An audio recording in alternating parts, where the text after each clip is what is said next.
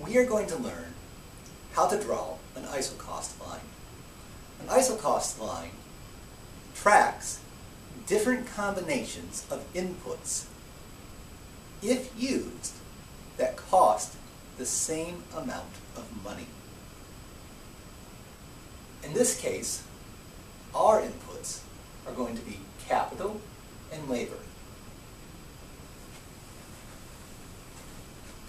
The big K stands for units of capital. The big L stands for units of labor. The little r stands for the cost of a unit of capital.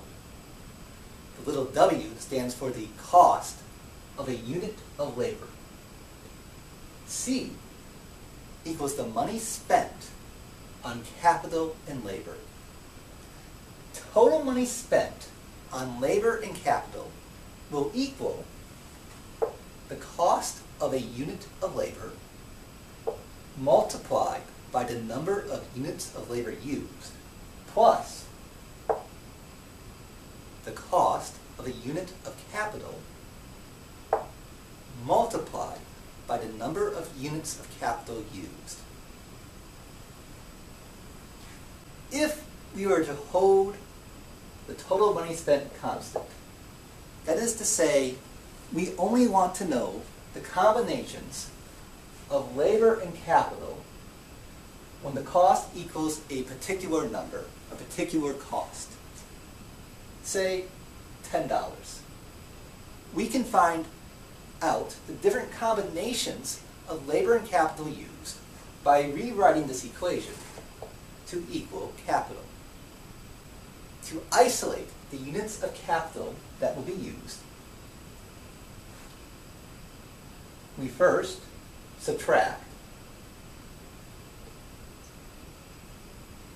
W times L from both sides of the equation to get C minus W times L equals R times K, and then we divide everything by R.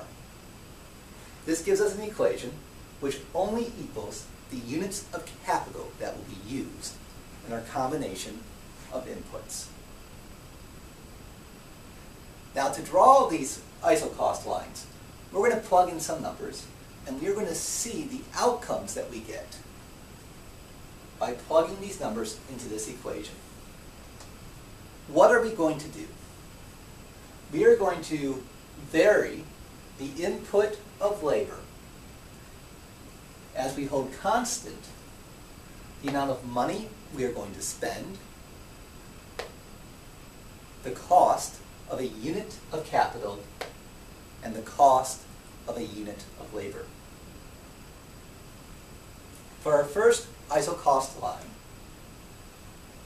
capital will equal 10. See how the 10 goes into the spot we set aside for C in our equation for total capital used. We insert R in the denominator, and we insert the price for a unit of labor.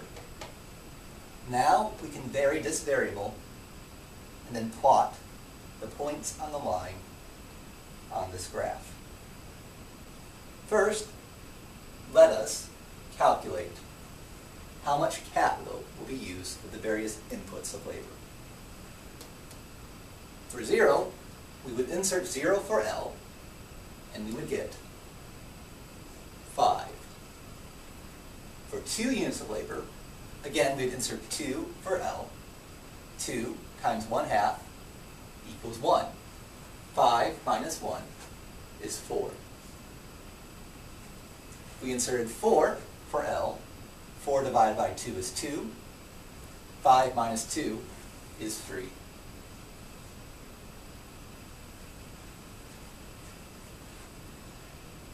If we inserted 6 for L, 6 times 1/2 is 3. 5 minus 3 equals 2. If we inserted 8 for L, 8 multiplied by 1/2 is 4. 5 minus 4 is 1. And if we had inserted 10 for L, 10 multiplied by 1/2 equals 5. 5 minus 5 equals 0. We can now plot these points onto our graph. When we use 10 units of labor, we will use 0 units of capital. When we use 8 units of labor, we will use 1 unit of capital. When we use 6 units of labor, we will use 2 units of capital. When we use 4 units of labor, we use 3 units of capital. When we use 2 units of labor, we will use 4 units of capital. And when we use 0 units of labor, we will use 5 units of capital. Once we have these points, we connect them to form a line. This line is our isocost line. Any point upon this line is a different combination of labor and capital that we could afford for $10. What if there was a change in the price of labor? Let us look at this situation that would be the green isocost line. Labor has gone from being $1 per unit to being $2 per unit. Let's see how this changes our points. Over here, we have wrote the equation where we have made the change. Notice how where we used to have a $1 per unit of labor, we now have $2 for a unit of labor. After we've made this change, though, we are still just going to insert different units of labor for L and find the amount of capital used. So, when we use 0 units of labor, we have 10 divided by 2 equals 5. When we use 1 unit of labor, 1 multiplied by 1 equals 1. 5 minus 1 is 4. When we use 2 units of labor, 2 times 1 is 2. 5 minus 2 is 3. When we use 3 units of labor, 1 multiplied by 3 equals 3. 5 minus 3 will equal 2. When we use 4 units of labor, 1 multiplied by 4 is 4. 5 minus 4 is 1.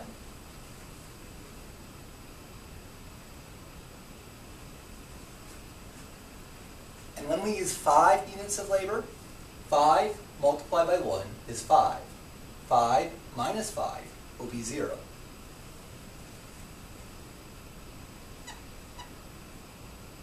We will now draw the points from this table onto our graph. So, when we used 5 units of labor, we used 0 units of capital. When we used 4 units of labor, we used 1 unit of capital. When we used 3 units of labor, we used 2 units of capital. When we used 2 units of labor, we used 3 units of capital. When we used 1 unit of labor, we used 4 units of capital. And when we used 0 units of labor, we used 5 units of capital. We're going to connect the dots. That is our isocost line for when we want to spend $10 and the cost for a unit of labor is $2 and the cost for a unit of capital is $2. Notice that because our labor costs went up, we cannot afford to use as much labor as we could when the cost of labor in the black isocost line was $1 a unit. What if we are willing to spend more money? In the blue isocost line, we've increased the amount of money we are willing to spend to $20. Like the black isocost line and the green isocost line, a unit of capital cost $2. Like the black isocost line, a unit of labor cost $1. We're going to plot on this table the amount of capital we will use based on these new assumptions. We're going to take these assumptions first and plug them into our equation. Again, this is the same equation that we've used each time that you can find over in the box that says total capital used.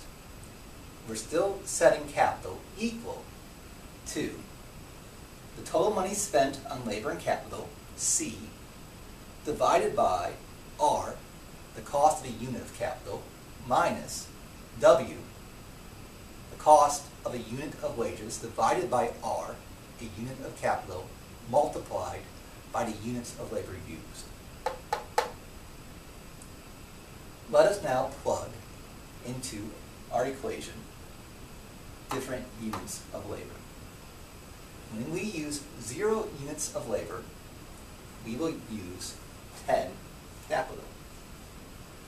When we use 6 units of labor, 6 multiplied by 1/2 will give us 3.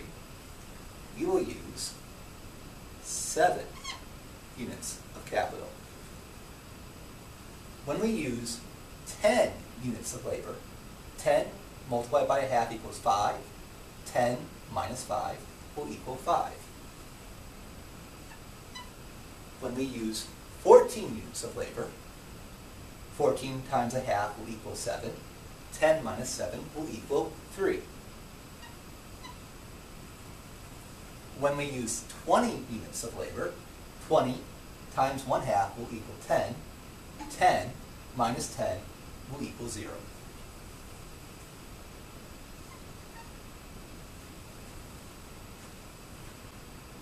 We will now graph these points onto our graph. So, when labor equals 20, we use 0 capital. When labor equals 14, we use 3 capital.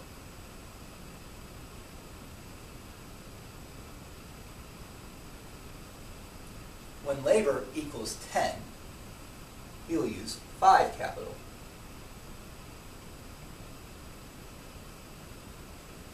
When labor equals 6, we will use 7 capital.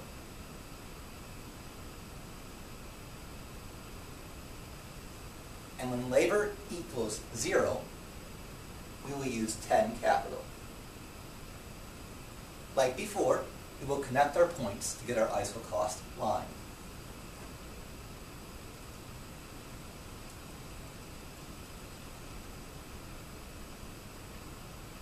As you observe, because we were willing to spend more money for the blue isocost line than we were for either the green or the black isocost line, we are able to use even larger combinations of capital and labor.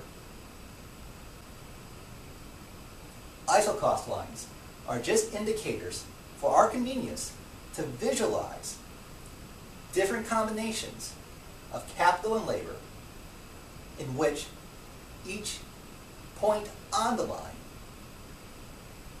is a combination that would cost the same total amount, such that point here at 4 and 1 on the green line would cost $10, and this point over here on the green line, where we use 5 labor and 0 capital, also would cost only $10. These lines hold constant particular price wages for both a unit of capital and a unit of labor. In review, these lines will change for a small set of reasons. Reason 1, a change in the price of an input. Reason 2, a change in money to use inputs to produce something. Again, our inputs are capital and labor, so when we increased the money we were willing to spend to $20, we increased the amount of capital and labor we could utilize to produce something.